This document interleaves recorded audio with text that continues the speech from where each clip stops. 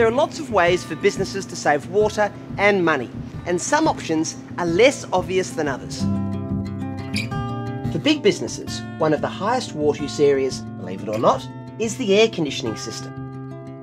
Buildings with air conditioning systems that are operated through a cooling tower, like this one, can be responsible for up to 50% of the site's water use. To understand this and how a cooling tower works, let's take a closer look.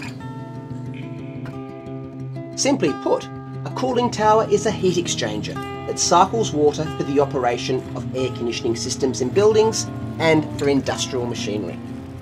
The heat is removed through evaporation and cooled water is pumped back through the air conditioning system. Warm water flowing back from the air conditioner is pumped to the top of the cooling tower, where it is evenly dispersed over the tower packing. The tower's extractor fan and side louvers allow the hot water vapour to leave the tower and expel into the atmosphere, while the cool water flows down and collects in a large basin, where it is then sent back through the air conditioning system to be used for cooling.